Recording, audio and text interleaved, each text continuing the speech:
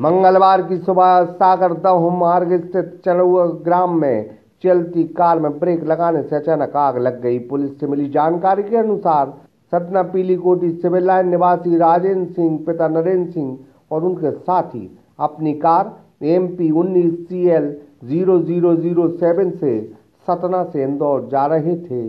तभी गड़ाकोटा के सागर दमोह मार्ग स्थित चनौआ ग्राम के पास कार में ब्रेक लगाने पर अचानक कार में आग लग गई, जिससे कार धू धू कर पूरी जल गई। सागर एक्सप्रेस न्यूज के लिए नीलेश सेन की रिपोर्ट। एक्सप्रेस न्यूज की वीडियो अगर आप YouTube पे देख रहे हैं तो उसे सब्सक्राइब कीजिए, और अगर यही वीडियो आप Facebook पे देख रहे हैं तो उन्हें लाइक कीजिए, और अगर आप कमेंट लिखना चाहते तो कमेंट भी लिखिए। और आपका दिन शुभ हो, मंगलमय हो, यही हम ईश्वर से प्रार्थना करते हैं। नमस्कार।